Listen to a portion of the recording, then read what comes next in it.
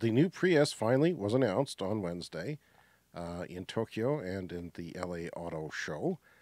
And, there's been lots of speculation about it, so I've been kind of curious. Yep. Ultimately, though, the Prius, there are actually Prius fans out there who are saying, wow, it's great, look at this. Mm-hmm. And what do you think? I've got a picture of it up. Do you think? Well, I love the styling. Like the design road that Toyota's been going down the last few years, I just do not like.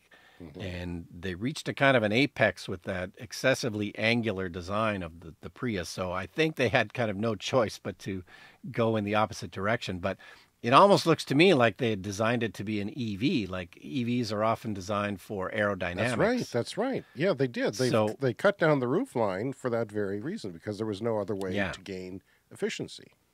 So it's just a huge shame it's not a full EV because it looks like it could be. It looks a lot like the original Hyundai Ioniq, which was a very aerodynamic shape. So I love the direction they're going. Like this is a huge improvement in terms of the style, I think, of the Prius.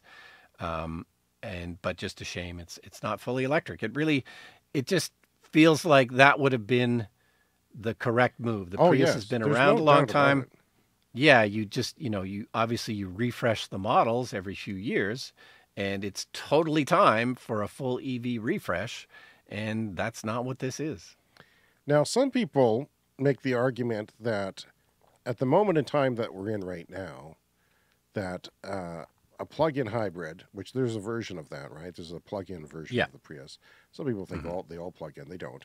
They're basically just a hybrid powertrain which utilizes an electric motor to be more efficient, but it's all gas doing the energy. So the plug-in version has gone up in range from pretty significantly. Basically, the energy density of the batteries have gone up. It's taking up the same space to go from, I think it was 40 kilometers to now 60 kilometers or 40 miles now of EV range, which is a lot more usable. Oh, and in Canada, we would get the full $5,000 off. So that means, you've heard it here first because no one else has said this, the plug-in Prius Prime PHEV will be cheaper than the normal Prius. So why would anyone buy a Prius in Canada? Because the rebate This is the situation that was like that in California. Yeah. When the Prius Prime first, there was no point. I mean, even if you don't care about plugging it in, why would you buy it? Because you have to resell it. You have to have a residual value. You might as well have the one that costs more. So it makes no sense for them to sell anything but the Prius Prime in Canada. And they also went with more horsepower, which I thought was a bit weird. Like they really bumped up the horsepower finally. After 20 years of being mocked by truckers, by bumper stickers on truckers. Yeah. So it's quite a lot faster now. But of course that cuts into the miles per gallon a little bit, but not too bad. Yeah, overall I think it's it could be more efficient than it is.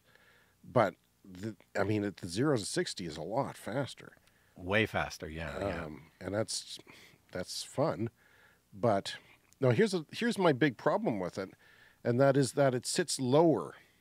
And then my wife has a Prius, if you're new to the show, and that's her work car that she has to have, inspected constantly because it's used for work. She takes social work clients around in it. And, we have the Leaf as the other car, and the Leaf is actually so much more comfortable for an aging man like myself. It rides so much higher that it is, I don't know how this compares to the Model 3, but I do know that the Model 3 is kind of low. It's a bit low, yeah. And I'm having trouble getting into the Prius. I hate getting in and out of the Prius. And it would be, like, even my head, I have to, like, somehow, I'm only 6 feet. I mean, people are taller than 6 feet now. It seems like they're not making it for old people. Like, they should be making it for old people, because young people aren't going to buy this, are they? No. I'm going to have less headroom in a lower seating position. It's going to be harder to get my fat ass in and out of that thing. They're not going to even talk about pricing or announcing it until, sometime in the first half of next year, as far as the Prime is concerned. So that doesn't do. I need a car now, Brian.